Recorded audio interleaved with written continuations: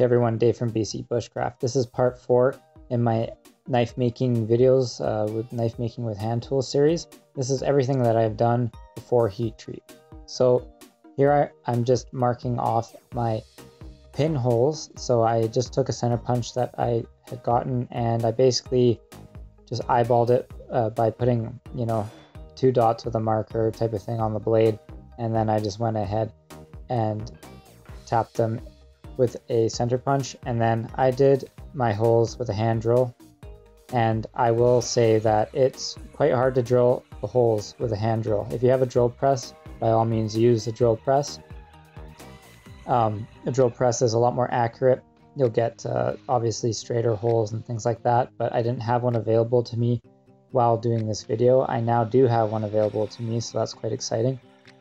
But regardless, I drilled out the holes for my pins with a hand drill, and it's quite hard work. It takes a while, and it didn't really go totally smoothly, but regardless, I did get the holes done, and everything worked out. So in this picture here, I only have drilled 2 holes, but at the end of the whole project, I ended up drilling multiple holes in my knife for just weight reduction pretty much. So right here I'm just kind of taking the burrs out, and instead of using a file, you can use a file or something else to do it. And I decided to draw my outline of my knife to do the handles as well in this video. So this is G10 and it cuts fairly easily. I believe that this is a coping saw that I'm using, and it was quite easy to cut the basic shape out with the saw, and basically cut it out and then marked each handle left and right, so I kind of knew which one was which in this next process. So I have my holes drilled through my actual knife blank, and now I'm going to set it up and drill the holes through the handle scales. So I just pretty much used an F-clamp and clamped it down to a piece of wood and went ahead and drilled through the white G10. With this part here, I did find it a little bit tricky to keep the hand drill totally straight. I do think that my holes are a little bit off. When I put the pins in, there's a few tiny gaps and stuff. Nothing too major, just a little bit.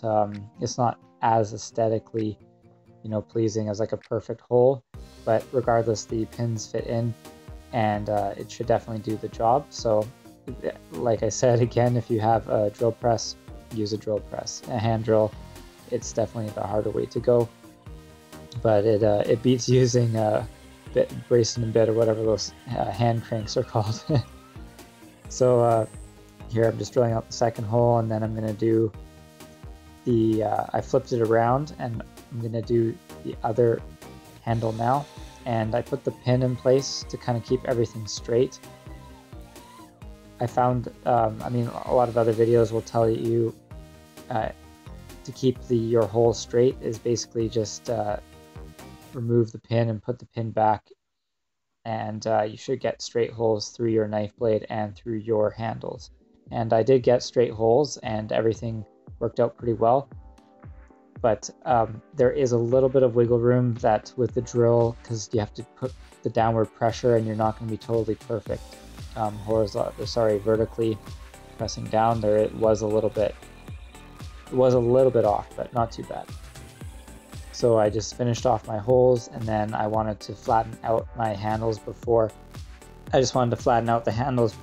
I glued the liners to it. So I basically made some kind of X marks lines on it with a pencil, and then just sanded on a flat surface, which happened to be glass.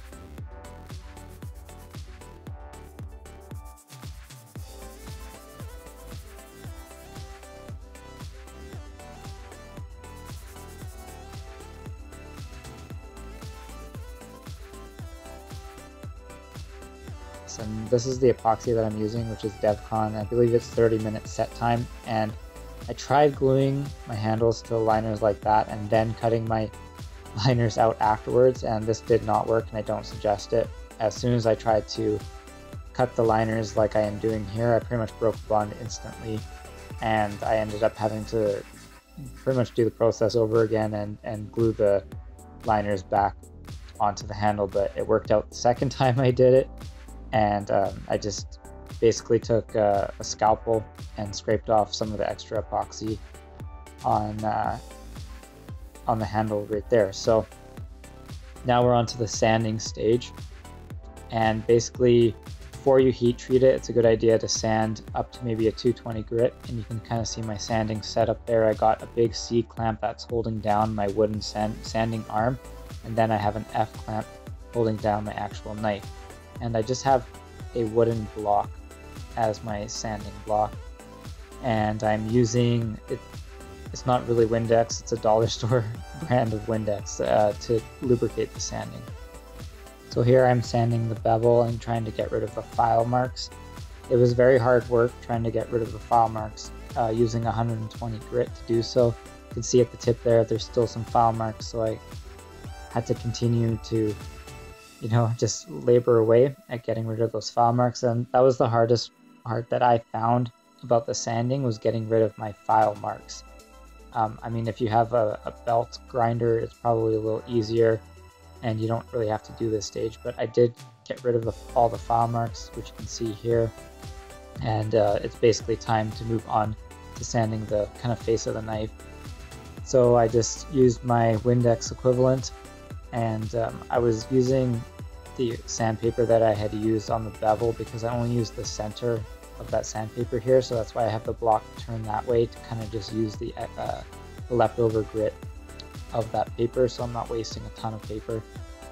And this is kind of it after 120 grit. And then from there I moved up to 220. And as a disclaimer, this is the second side of the knife. I already did the other side, and this is the second side.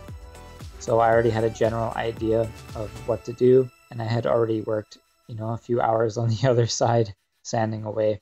So this side definitely turned out a little better and neater than the other side, as I learned kind of what works and what doesn't work. And, you know, this is my first knife, and my first knife doing it like this, so there's obviously going to be a bit of a learning curve. So there is the blade after it's been sanded to 220. And after I had done the blade and the face of the knife, I went to do the tang all the way around the spine, of the knife, and I just used the same sanding block and just tried to keep it really nice and square like you would draw filing, and I sanded it up to 220 grit as well. Also, I tried to finish part of the handle, so this is kind of what the handle looks like when it's put together, and I flattened out the top part by filing it, so you can see that it's nice and square there. And I also wanted to add a little bit of a bevel as a detail to that edge. So in the next frame here, I took it and put it into the vise with the pins in place, and basically with those pins in place, you'll get like a nice uniform finish when you actually glue them onto your knife. So here I'm just filing on an angle to get kind of a bevel, and I'll do a little bit of sanding on this part too, because you can't finish this part of the knife. You can't finish this part of the knife when it's glued on. So anyways, I hope you like this video. Please like and subscribe. I'm going to post a few other videos if you guys want to watch it. And next I'll be doing the heat treat. So I hope you guys enjoyed that video too. Take care.